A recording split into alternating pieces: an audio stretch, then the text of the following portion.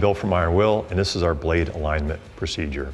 On a broadhead, especially a fixed blade broadhead, it's important that the point of the broadhead stay on the axis of the arrow as it rotates and flies. This will give you the best flight.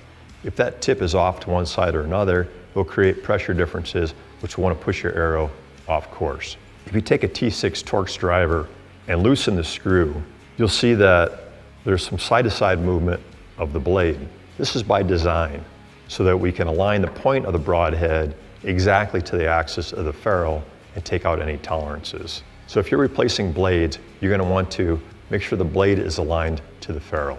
In order to do that, you're going to need a piece of paper, a ruler, a pen or pencil, and an arrow spinner. Take the ruler and the pen or pencil and draw a straight thin line on the paper. Now put the broadhead on an arrow, put it on the arrow spinner, and locate the broadhead directly above that thin line. Now looking downward with the point of the broadhead directly on the line, as I rotate the arrow back and forth 180 degrees, you can see that the point of the broadhead blade is going on and off of the line.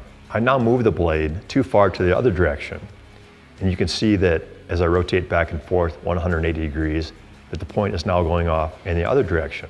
Now I move the broadhead blade to center. As I rotate back and forth 180 degrees, you can see that the point of the blade now stays perfectly on this line. It is now properly centered, and you can tighten the screw to fix the blade in the proper position.